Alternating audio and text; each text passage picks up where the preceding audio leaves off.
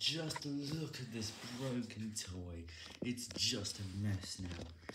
And here's what it looks like. As you can see there, these magnets have all lost their strength and result in the pieces falling out. And you'll just need to get a new toy after this. So that was very sad, and you can see the string that was holding them into place. But on the good side, you now have a bunch of little things of broken pieces that you'll now find everywhere. Oh my god.